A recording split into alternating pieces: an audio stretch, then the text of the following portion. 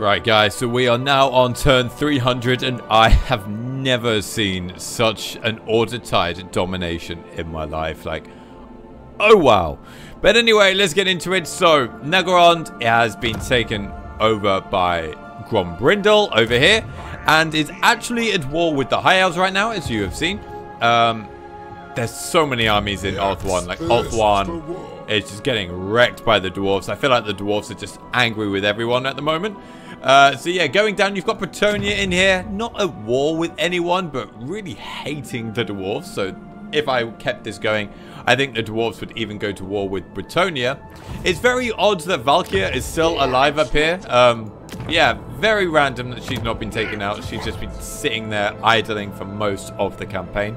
Morathi is surprisingly still alive, although he's slowly been taken out by Bretonnia, and, well, the High Elves haven't really done much. They're sort of dealing with their Dwarven problem. But it's nice to see that Morathi is still kind of kicking. Fangs and talons. Kind of a bit scared to expand anywhere, to be honest. Moving down, Lustria is all Itza, although there is a massive invasion over here by Thoric. So, yeah, it looks like Thoric is going to start pushing his way into the jungles over here. So, who knows where that war would go. The Southern Chaos Way is completely dominated by the Dwarfs and the Empire, as well as pretty much everything, to be honest. Yeah, there's no wars going on in the center over here. I think I've already just discussed all the wars that have been going on that I could see. Everyone is kind of at peace. Yeah, just everyone got wrecked by, what, turn 200? All of the Destruction and Chaos factions had died, like all of them. Cathay, nothing's been going on here for about another 100 turns or so.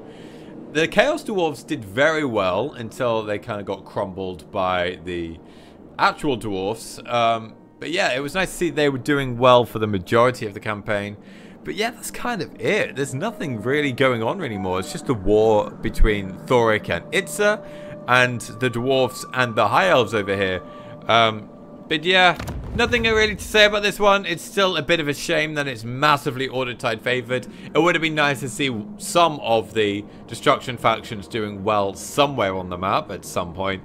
But no, it's still very, very Dwarf favored. The auto-resolve for the Dwarfs is just ridiculous. It needs a nerf somewhere. Because once they get going, they just steamroll the entire map. And I do think if I kept going, like, they're hating Bretonnia, they're going to wipe out Bretonnia. They'll probably piss off the Empire while doing that.